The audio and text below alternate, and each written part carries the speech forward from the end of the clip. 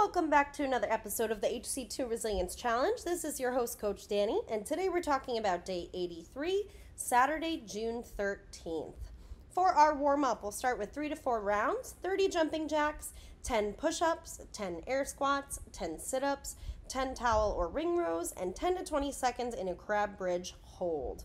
From there, we'll go into our Metcon, which is a 20-minute AMRAP of the rep scheme: 21, 18, 15, 12, 9, 6, 3, then back up 6, 9, 12, etc., etc. So basically, what we're looking at here for our full gym is going to be toes to bar or double the amount of hollow rocks if you're not doing toes to bar. You can do hollow rocks, you can do bent hollow rocks, you can do one leg bent and one arm at your side with the opposite arm and leg extended out, but find a variation of this that is doable for you.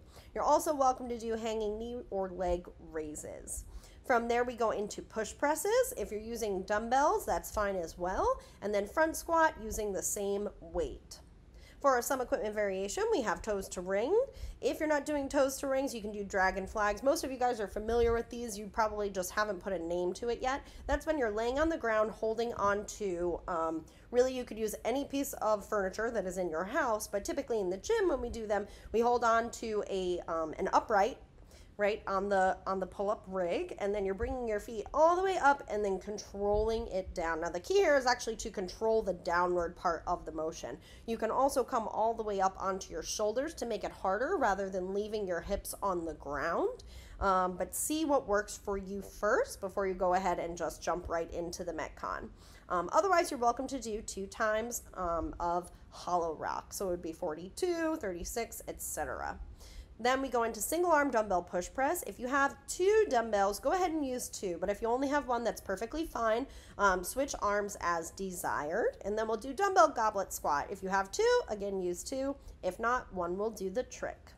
For our no equipment variation, we have those dragon flags or 2 times of our hollow rock variations. Then we're going to do push-ups with a toe tap. So after you do your push-up, opposite arm touches opposite toe, reset, opposite arm touches opposite toe, etc.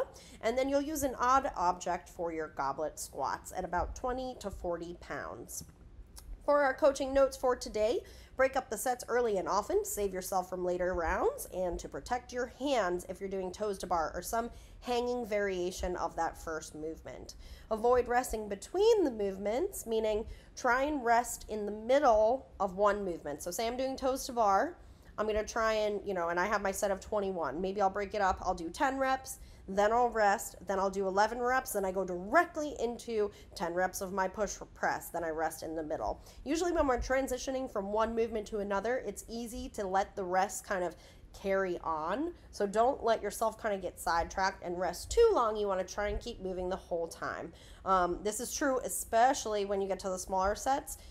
You should be trying to kind of get through them all unbroken if possible and not taking your time getting from one movement to the next.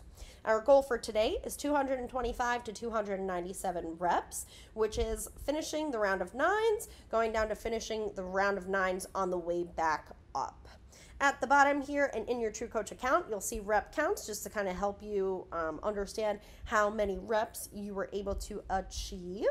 But that's pretty much it for today, guys. If you have any questions, please reach out to your coach, and we will see you tomorrow.